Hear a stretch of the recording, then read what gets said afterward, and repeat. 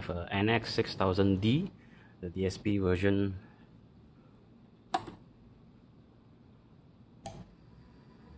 Okay, you can have a look.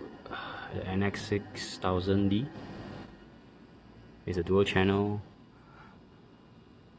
lightweight, ultra lightweight amplifiers from Behringer.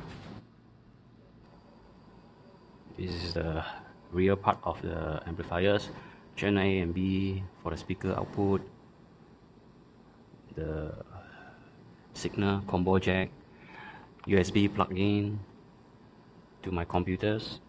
Okay, now the device is connected to the NX Edit software, so I just need to open it, run.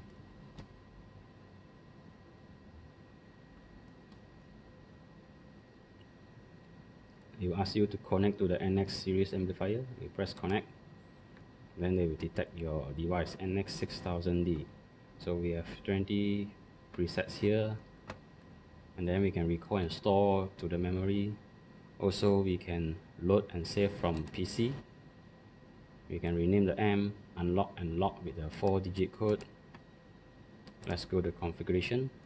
Okay, you can select dual, stereo, by M1, by M2. Here you can have channel A, your delays, phase, peak limiter. You can choose your load. It will automatically calculate the voltage output for you. You can link channel A and B. Next we go to the filter and crossover, high pass, low pass, your gain. You can select your filter type, Butterworth, Paso, Linguist, Riley, your 12 dB, 24, 48 dB. Same for channel B. You can link both crossover as well. Go for parametric EQ. We have 1 to 8 parametric EQ,